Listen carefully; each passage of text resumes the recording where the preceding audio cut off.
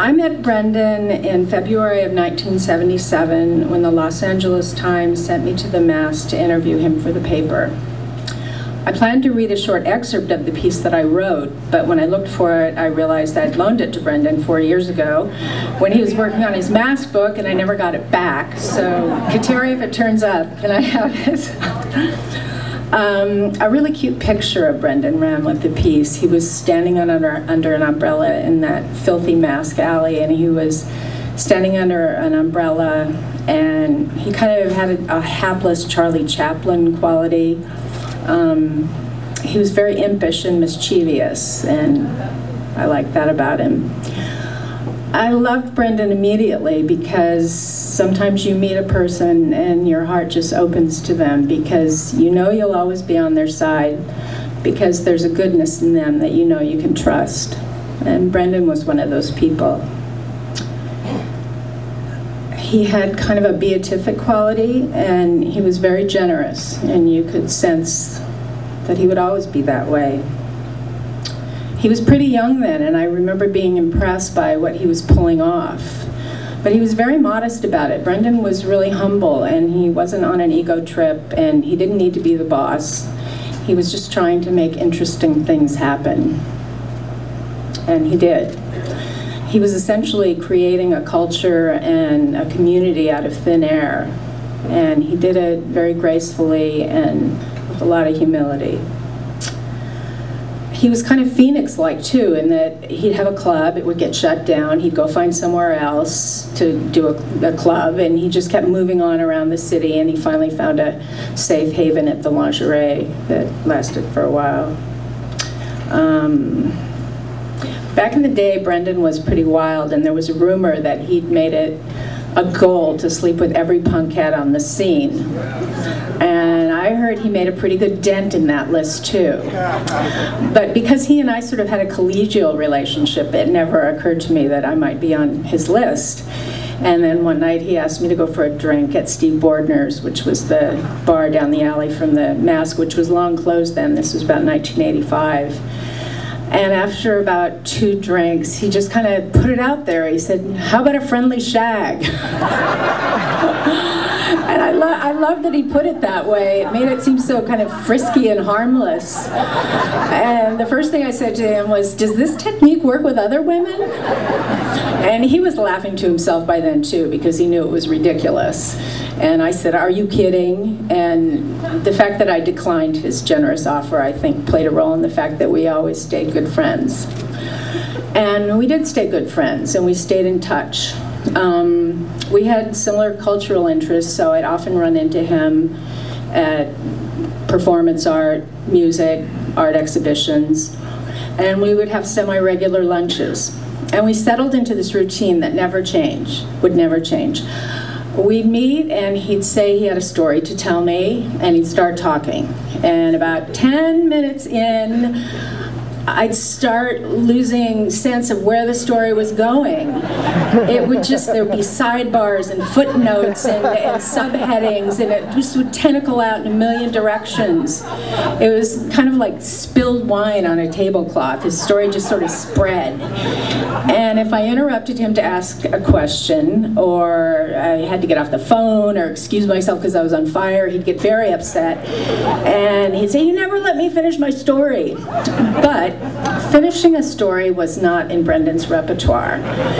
He was in the grip of an epic narrative that had no beginning and no end, and he could always continue it. It was Halloween, October 31st. It was a full moon. It was the night Fellini died and River Phoenix died.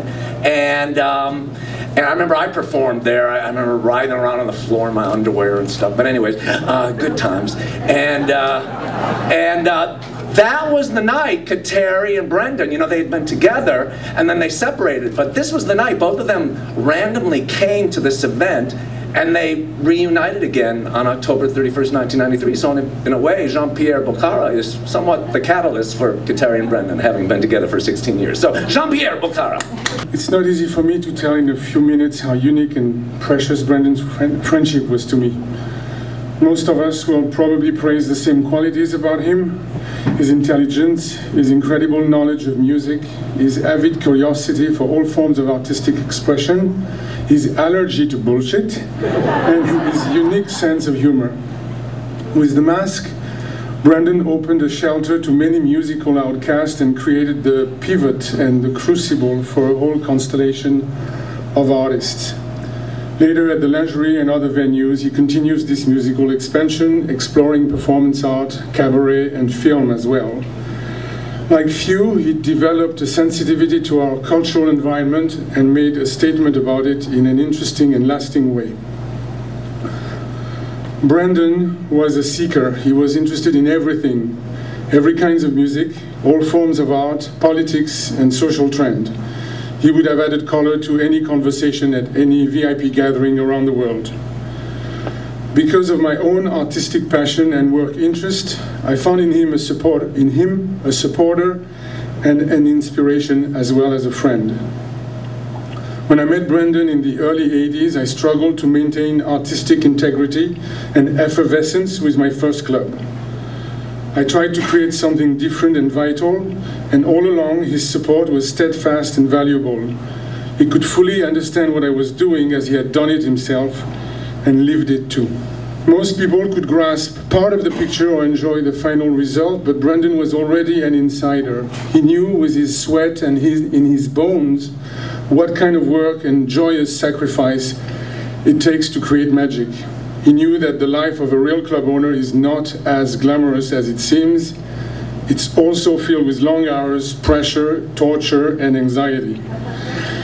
We shared the joys and the pain, and somehow it made it easier. Miss Luna Park and Cherry upstairs more than anything from the 90s, last of a dying breed. Luna Park was not a part of some stupid attempted chain of celeb lavatory clubs owned and operated by a consortium of faceless, nouveau-moneyed poopheads who all pitch in to back their coke dealer to run a silicone booty choral for them. A place to round up droves of desperate faceless moths, and the booze and dope pimps who love them, who call themselves promoters and club owners. Far more influential than the New York punk rock scene, which got a lot more press. And the reason his rationale was that it wasn't so much because of the amount of attention the bands got, or the number of records they sold, or the number of people that came to see their shows, because more people came to see the Ramones or Richard Hell or the New York kind of very important people, but that the generation of people that came out of the Masque in the early 80s and the late 70s went on to be the movers and shakers and the people at the television studios and the movie production houses and the record companies, and we're the people who moved into positions of power and moved into having the ability to influence things. Because I mean, if you're John Lurie, you're like famous for a minute and you're just still John Lurie. But if you went on and you're like running some company and you're taking that sensibility you learned from Brendan and all that, and now actually making decisions based on something maybe you learned from him, it changes everybody's perception. Introducing Danny Cohen. Danny Cohen, who's going to sing The Basement. I remember you, my old friend. Will I follow you like a trend?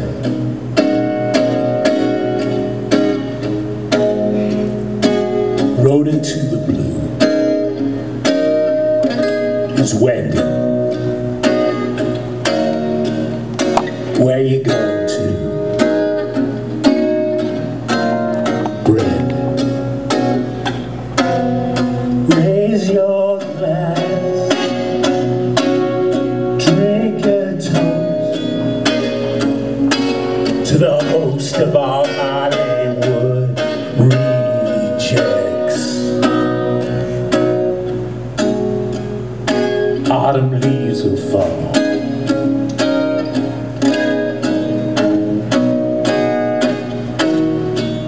We wear tweeds in the shop.